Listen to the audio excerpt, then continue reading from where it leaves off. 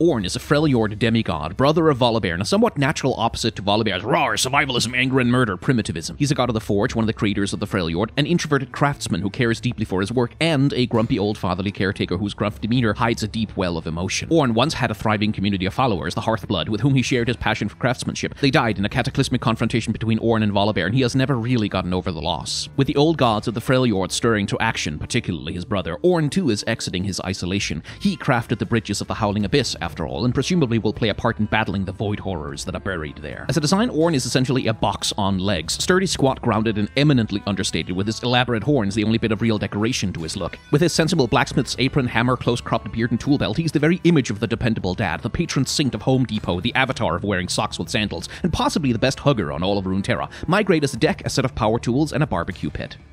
Subscribe to this channel for more reactions and hot takes, or head on over to my main channel for longer in-depth videos.